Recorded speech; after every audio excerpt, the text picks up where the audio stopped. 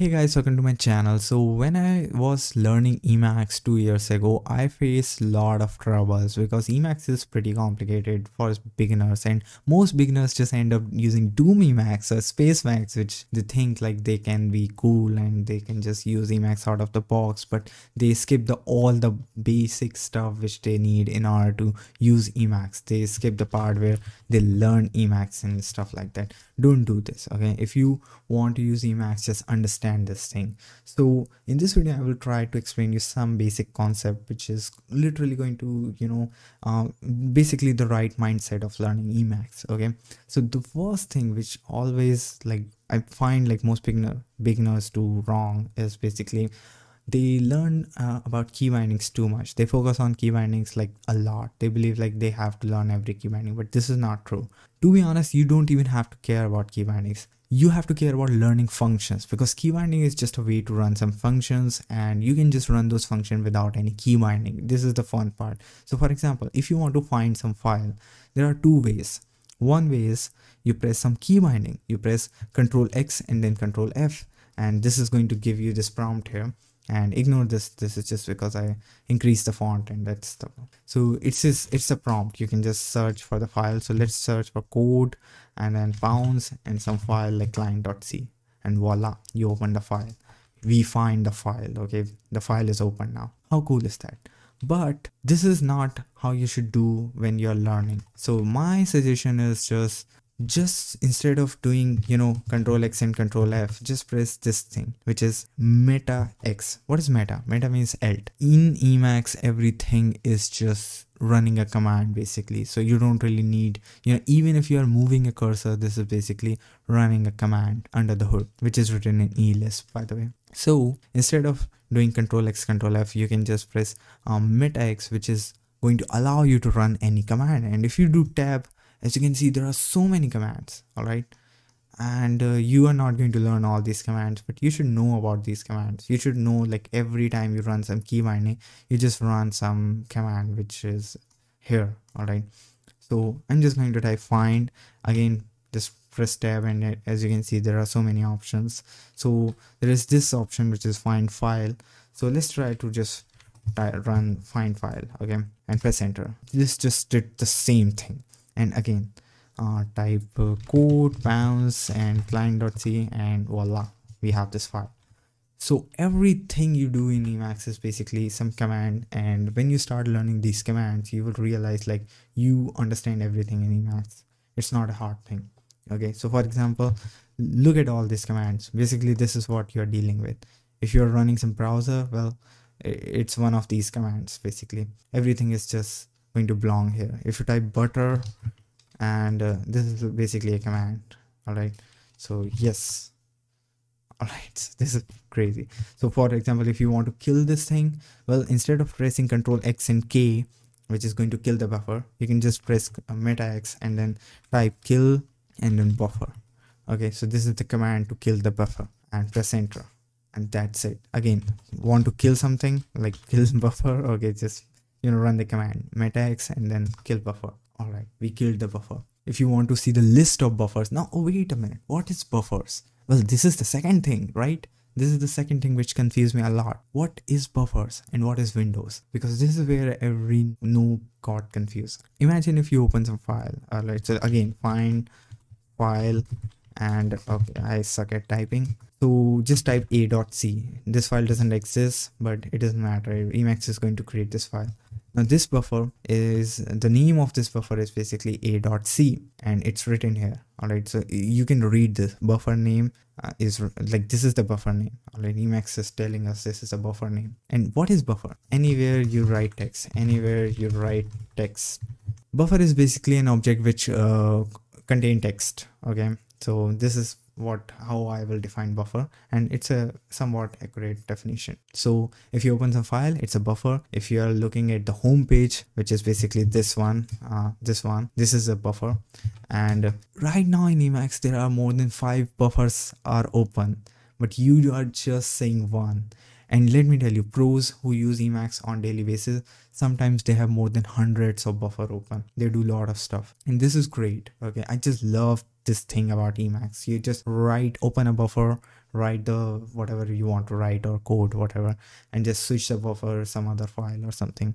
So buffer is like tabs, not like tabs, it's a lot more. So here's the fun thing. Okay, let me open another window. Okay, so in order to open another window, so right now we have this window, but I want a split screen here. So in order to get this split screen, there is a key binding which is Control X and 2 if you want vertical split. But instead of doing this, again, we are going to run the command. Okay, so window split. Okay, so there is nothing like this. Split window. All right, mode. Okay, there's no mode. Let's just press tab, and as you can see, it's like split window below, split window right, it's split horizontally. What? Okay, just type right, and voila, we got two windows. Okay, let's call this window John, and this window Bob. So we got John here, we got Bob here. John have a.c buffer open. Okay, so the buffer inside this window, which is John, is a.c, and the buffer inside this window is also a.c. This is Bob. So the windows are different, but the buffer is same. Okay, so this is the biggest, like, I got so confused with this thing. I always feel like, what is the difference between windows and buffer? But the difference is in front of you. Okay, windows are different, but the buffer is same. And here's another thing. Okay, so let's just kill this buffer. So I'm going to kill this buffer right now. So the question is, what will happen? Let's just kill this, and it's going to be like modified or whatever, just forcefully yes. And the buffer got closed in both these files, because even though the buffer was opened in both the window, it's the same buffer. Okay, so let's open some another file here in this window or whatever, code pounds xtg.c. So I'm about to open this file, and so this is a buffer.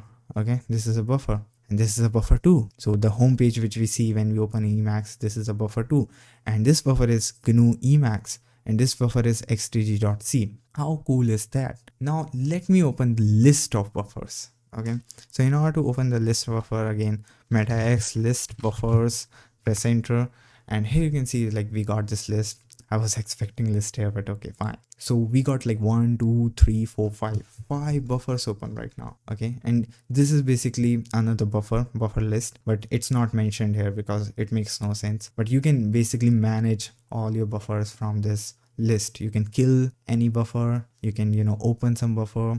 Okay, so window is just like a frame, and basically the buffer is something which you can open inside a window. All right, so if you open one buffer in multiple windows, so if I do like Control X and B, so it's going to ask for switching buffer, and by default it's xtg.c. so whatever the last buffer is open, it's going to just offer you that. But I'm just going to type the buffer list. So we got like, so this is just a buffer. Okay, so here we got buffer, here we got buffer, and if I kill this buffer, so again meta x kill buffer, all right, it's going to get killed in both. So this is cool. Like this is I love the buffer concept in Emacs. All right, so you can just basically run all these fancy commands. Like if you want to remove this menu bar, then menu bar mode, and this is just going to remove the menu bar. And everything is just command. You don't really have to care about learning key bindings first, because once you understand key commands, you can just bind keys according to you. If you like you are just independent of doing whatever you want to do. So let's do this buffer versus window thing last time, because this is really like, oh god, I got so confused when I was learning Emacs. So let me open, okay, I opened all right, so three windows here, and so here I'm going to open some files, so code and then pounds. Okay, so I'm literally just opening the make file. Okay, so we have this file here, and the file is basically the buffer, and the buffer name is make file. Okay, so we got this make file here inside this window. So again, if I call this window John, and if I change the buffer, okay, so if I open some file like client.c, okay, not client.c, something else like dispatch.c. So just notice one thing. Okay, The Windows is still John, but the buffer is changed. Buffer is not dispatch.c. The buffer is changed. Okay, so buffer is Windows is just something which holds the buffer. And I got so confused with this concept. I don't know why, but maybe I am just dumb or something. Okay, so here are my tips. Don't use Doom Emacs. Don't use Spacemacs. Don't even dare before, if something is black box, just don't go for it. First understand how things are working, what is the thing is.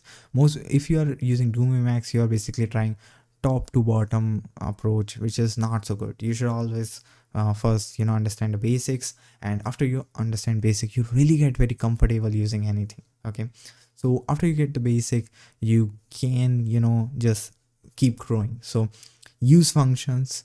Don't use key bindings first. Just use arrow keys or something. Try to understand Emacs instead of just using Emacs as soon as possible. Okay, just try to understand things.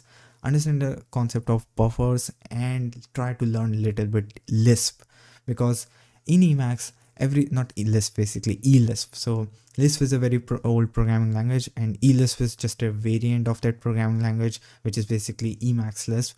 And every function in Emacs is written in eLisp basically, and you can even write a eLisp program which will run every time you open your Emacs. So in that particular program, you can install some package. Emacs even have his own package manager. So yeah, there are a lot of programs written in eLisp which you can install for your Emacs via package manager, which is Melpa basically. So but again, the basic is just stick with commands, understand just one key binding, meta x. Okay, that's all you need. And the other key binding is control G. In case if you do some mistake, control G is going to save you. Okay, so this is my tips while learning Emacs, and this is the biggest challenge for me to understand some basic stuff.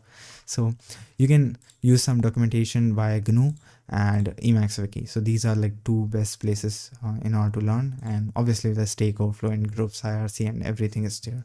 So you can just every time I get stuck, I just go to IRC and I just ask with Emacs people. So there are people who are always willing to help. If you don't want to do IRC, you can also go Telegram group is absolutely like amazing. People are really awesome. They always help. So just go and learn Emacs. It's going to change your life.